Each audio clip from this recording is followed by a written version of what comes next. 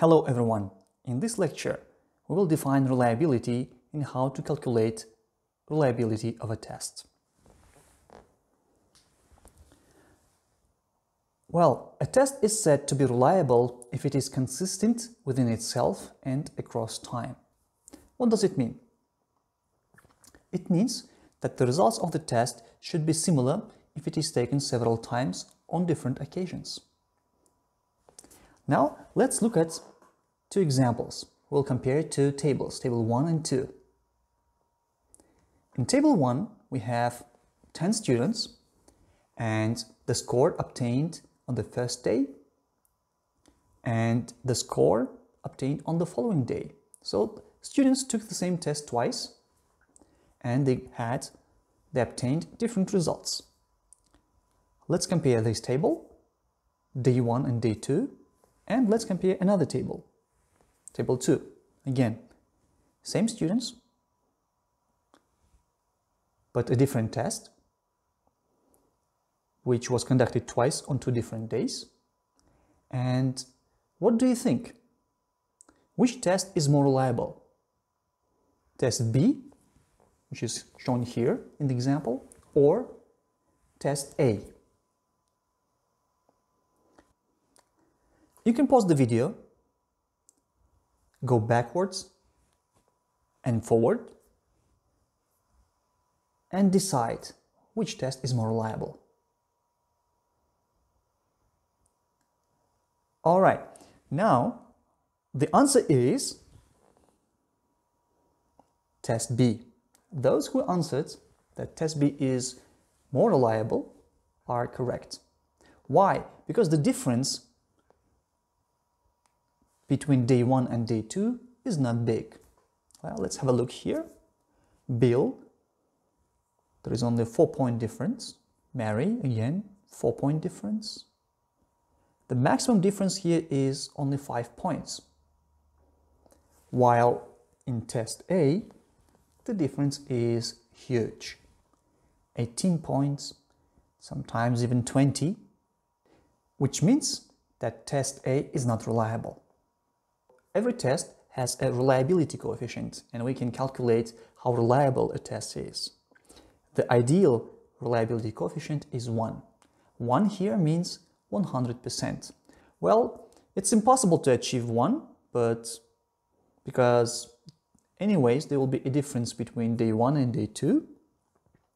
However, we can obtain quite high reliability coefficient anyways if we have detailed rubrics and several scorers, if it is a productive test.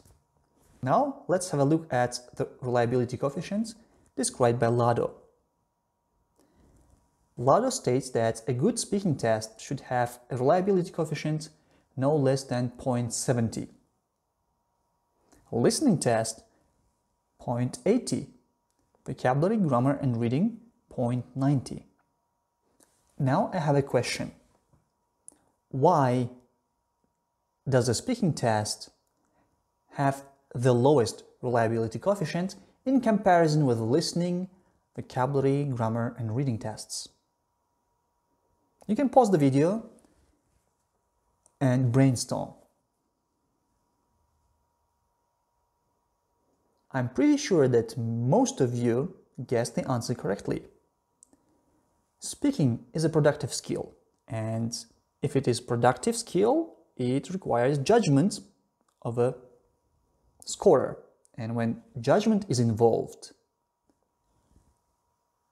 it is subjective.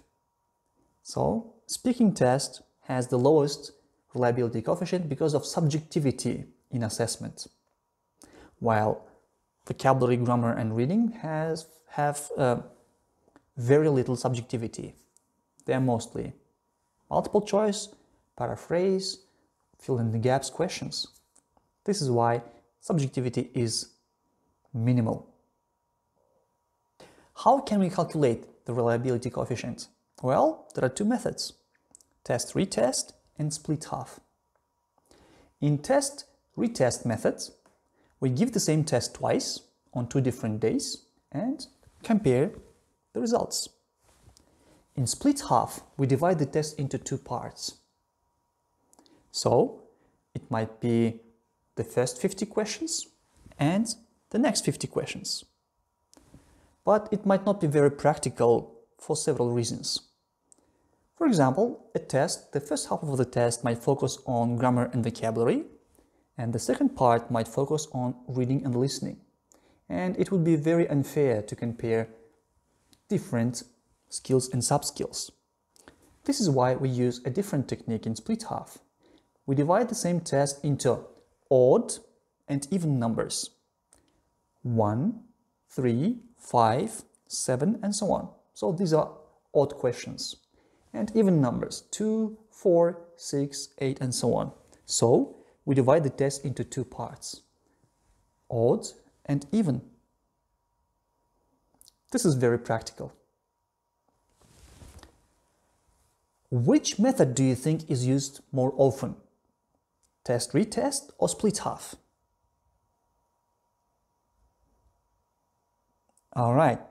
If your answer was split half, you are correct, because test, retest is not practical for many reasons.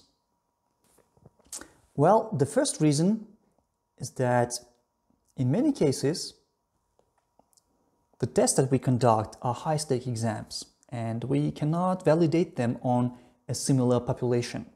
We just don't have them at our disposal. Another reason is that students can revise. No matter what, no matter how much we can tell them, don't revise, please. There will be students who will revise it anyway. This is why split half method is more popular. It saves time, it saves effort, and it ensures security. For this reason, split half is more popular among educators.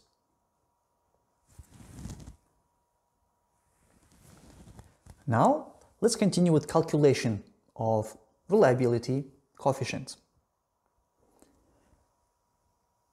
So let's imagine that we use split half technique. We have 10 students. We divide the test into two parts, for example, odd numbers and even numbers. And here we have the results. Scores on the first part and scores on the second part. What should we do? We can get a scientific calculator, and we should engage statistical functions first and enter all those numbers. 55, 59, and so on. Here we have numbers like student A, 55, first score, first part, 59, the second part. Next, student B, 48, 52, 23, 21. So we should enter all those numbers and press a button R, which stands for correlation coefficient. Well, there is another way of doing it. Nowadays, you don't have to have a calculator because we have the internet. You can Google and find online calculators.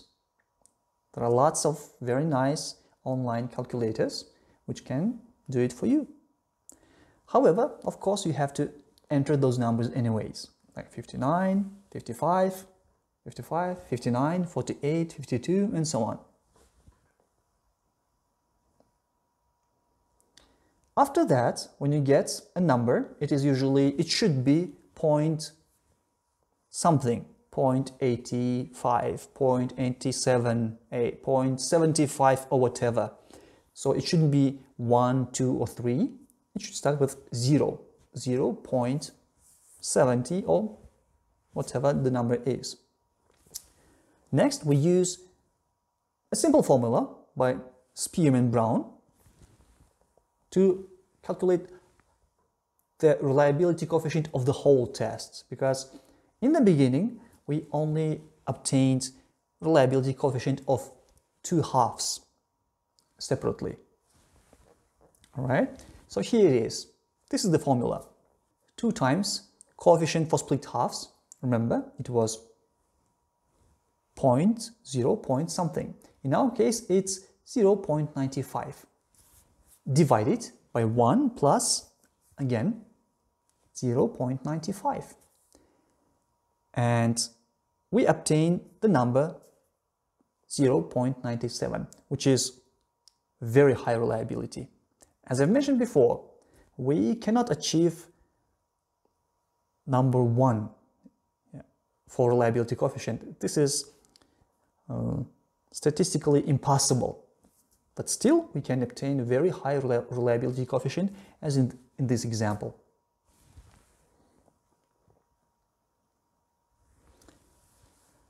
Well, these are the aspects that you should pay attention to concerning scorer reliability. A scorer is the person who evaluates, who assesses students. Multiple choice tests score reliability coefficients would be close to 1, because in multiple choice test, there is, as we mentioned earlier in our earlier lectures, there is no judgment. These are not open-ended questions. There is only one correct answer. There is no way for discussion or subjectivity. This is why multiple choice tests are used quite often in high-stake exams. And nevertheless, it doesn't mean that we should use only multiple choice tests. We should use combination.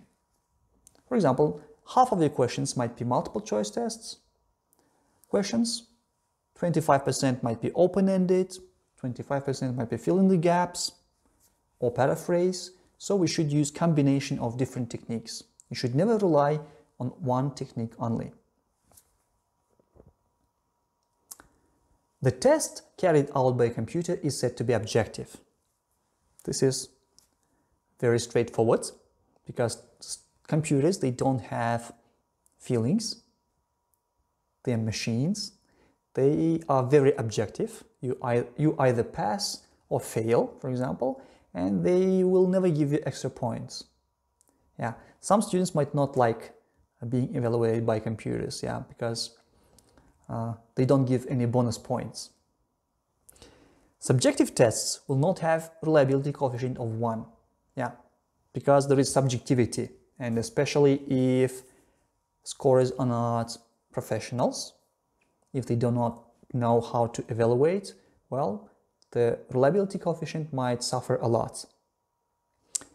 However, it is still possible to obtain scorer reliability coefficient of over 0.90 for the scoring of compositions if we use detailed rubrics and if we use trained scorers. And there should be several scorers, at least 2. If you have 3, it's even better. IELTS and TOEFL, as far as I know, in these tests, there are several scorers and they evaluate candidates independently from each other. So they do not see the results of their colleagues, how they evaluated a certain candidate. This is why the reliability of their assessment is very high. And last but not least, if the scoring of the test is not reliable, the test results cannot be reliable either. What does it mean? It means that if the scorer, the evaluator, the teacher is not reliable, well, then the results cannot be reliable. Well, it might be for 2 reasons. The scorer might not be a professional in his field. He might inflate grades or vice versa. He might diminish grades severely. Or the scorer might be a dishonest person. He might be a person who just takes bribes and gives higher scores to certain students, yeah, which sometimes happens in Olympiads, yeah, in Kazakhstan. So we should pay attention to scorer reliability a lot. We should hire reliable scorers. It doesn't matter how good the test is. If the scorer is not reliable, then the results cannot be reliable, no matter how good the test is. Thank you for your attention and see you at my next lecture.